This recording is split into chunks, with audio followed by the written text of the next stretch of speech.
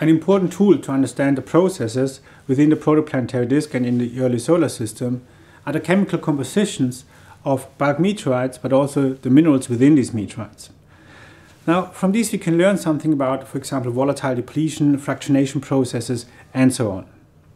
To interpret the chemical compositions of meteorites and minerals, it is imperative to know something about the characteristics of the individual elements that occur in these meteorites and minerals. Now, this table here summarizes the cosmochemical characteristics of the various elements. In general, there are two groups here. The one is the lithophile elements. Now, these elements occur in the silicates and in the oxides. The second group are the siderophile and the chalcophile elements. These elements occur and, of course, constitute the metal and sulfide phases in the meteorites.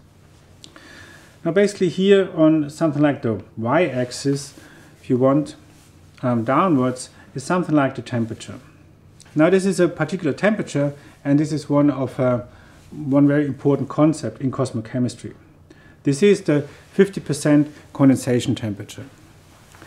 Now, this means that at this temperature, 50% of an element has been condensed. So, for example, let's say something like 1500 Kelvin or so, 50% of aluminum condensed. It is not aluminum oxide in corundum or in any other mineral. This would be the condensation temperature of a specific phase of a specific mineral. It is just the element. So this is highly conceptual here. And this is what this 50% condensation temperature means. This is always also at a certain pressure, so the 50% condensation temperature varies with ambient pressure. Now then we discriminate four groups here. The first is the refractory elements. The refractory elements condense at a temperature above 1400 Kelvin. So these are the first to condense from a hot gas. We usually think that initially in the protoplanetary disk, at least a certain region was completely evaporated, gaseous, and then this cooled down, and upon cooling, the various elements and phases started to condense. Now, the important elements to remember here are aluminum, calcium, and titanium, and also the rare earth elements for the lithophile elements. Now, it's already quite interesting to look at these elements and try and relate these to what we see in the meteorites, in the chondrites. And these elements, of course, form oxides, aluminum calcium-rich oxides, which means these are the elements that then occur in the calcium-aluminum-rich inclusions. And the minerals that are formed here, something like corundum or hibonite, galenite, and so on. So from looking just at this, we can already make a connection to the meteorites.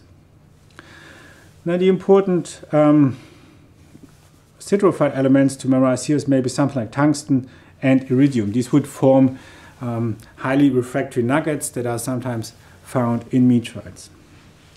Then next in this condensation sequence, if you want, are the main components.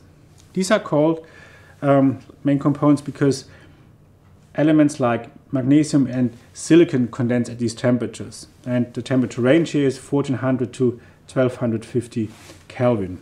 Now, magnesium and silicon are among the most abundant elements in the terrestrial fraction, so not neglecting hydrogen and helium.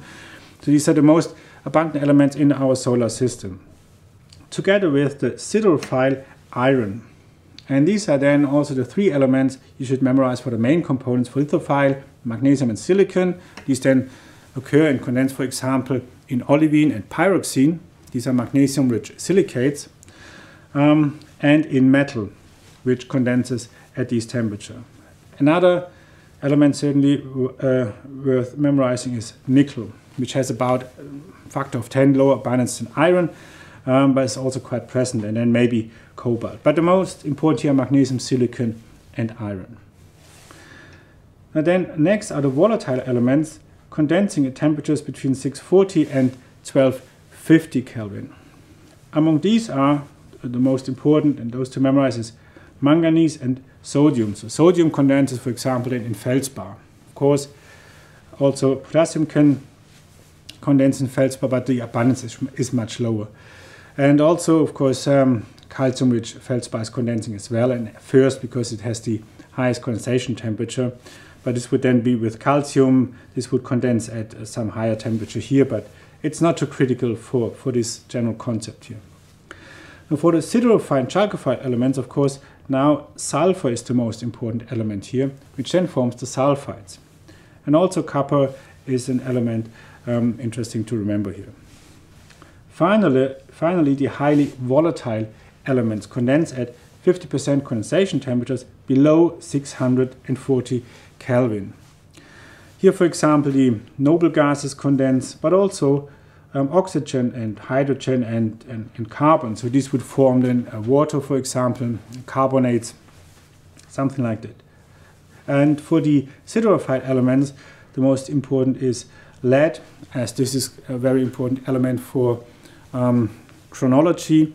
And it's quite important to know that this is a highly volatile element because this might easily disturb a chronometer.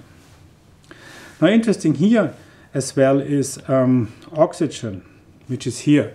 Now oxygen is a highly volatile element. However, oxygen condenses at the highest temperatures as well, together with aluminum forming corundum.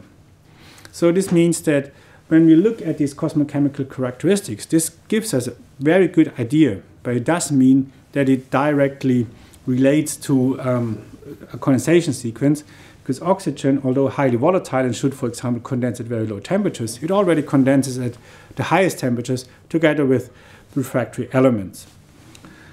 A similar second example might be manganese, that also condenses within olivine at higher temperatures already than its condensation temperatures.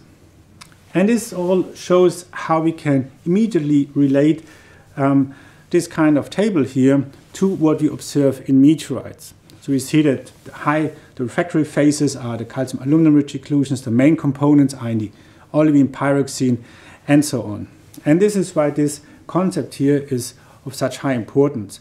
And this is why it's important to remember this concept and sufficient to remember those elements that I just pointed out a little bit here. So this is the cosmochemical characteristics of the elements.